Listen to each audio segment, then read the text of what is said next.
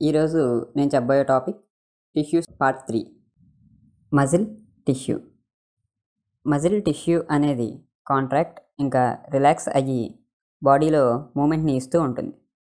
ఇలా మూమెంట్ ఇవ్వడానికి దానికి సరిపడినంత ఆక్సిజన్, న్యూట్రియంట్స్, కాల్షియం ఇవన్నీ కూడా బ్లడ్ సప్లై ద్వారా వాటికి లభిస్తాయి. Muscle tissue 3 types: skeletal muscle, smooth muscle, cardiac muscle. First skeletal muscle. ఇది బోన్స్ని మూవ్ చేసే మజిల్స్ని ఫామ్ చేస్తుంది. మనం మైక్రోస్కోప్లో దీన్ని అబ్జర్వ్ చేస్తే స్ట్రియేషన్స్ అనేవి ఈ మజిల్ పైన మనకు కనిపిస్తాయి, అంటే లైన్స్ లాంటివి.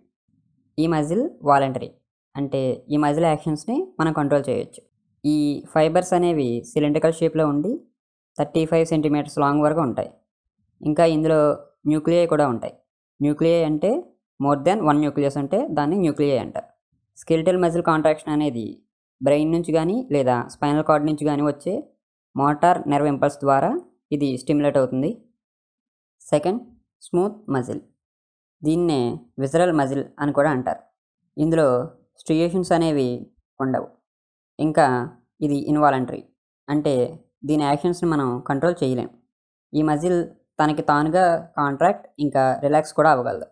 ఆటోనామిక్ నెర్వ్ ఇంపల్సెస్ ఇంకా హార్మోన్స్ దీని యొక్క కాంట్రాక్షన్ని స్టిమ్యులేట్ చేస్తాయి. దీని కాంట్రాక్షన్స్ అనేవి స్లోగా ఇంకా ఇంటరప్షన్స్ అనేవి లేకుండా ఉంటాయి. ఇది హాలో ఆర్గాన్ వాల్స్, అంటే మనకి బ్లడ్ వెజల్స్ ఉంటాయి కదా, అలాంటి వాటిలో ఉంటుంది. దీని ఫంక్షన్ ఏంటంటే బ్లడ్ వెజల్ యొక్క డయామీటర్ని ఇంకా రెస్పిరేటరీ ట్రాక్ యొక్క డయామీటర్ని ఇలాంటి వాటిని మెయింటైన్ చేయడం.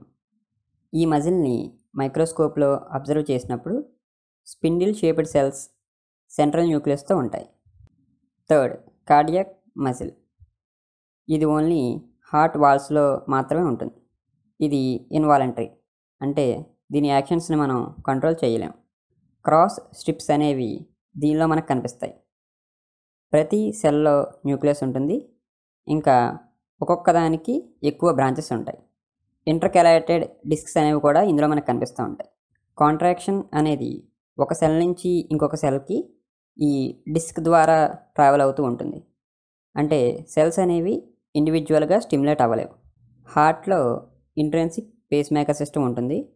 సో దానికి ఎక్స్టర్నల్గా ఎటువంటి స్టిమ్యులేషన్ ఇవ్వకపోయినా దానంతటా అదే ఒక కోఆర్డినేషన్ మేనర్లో బీట్ అవుతూ ఉంటుంది.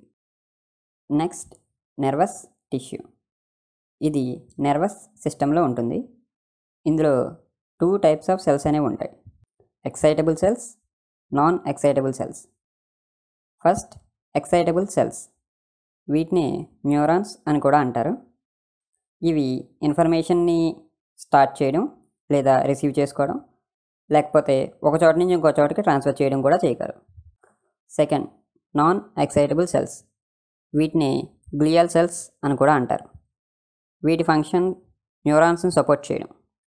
ఈ నెర్వస్ టిష్యూ యొక్క మెయిన్ ఫంక్షన్ ఏంటంటే బ్రెయిన్ నుంచి వచ్చే ఇన్ఫర్మేషన్ని అన్ని ఆర్గాన్స్కి పాస్ చేయడం, అలాగే అన్ని ఆర్గాన్స్ నుంచి వచ్చే ఇన్ఫర్మేషన్ తీసుకుని బ్రెయిన్కి ట్రాన్స్ఫర్ చేయడం. గత 2 టాపిక్స్ కూడా మన ఛానల్లో ఉన్నాయి.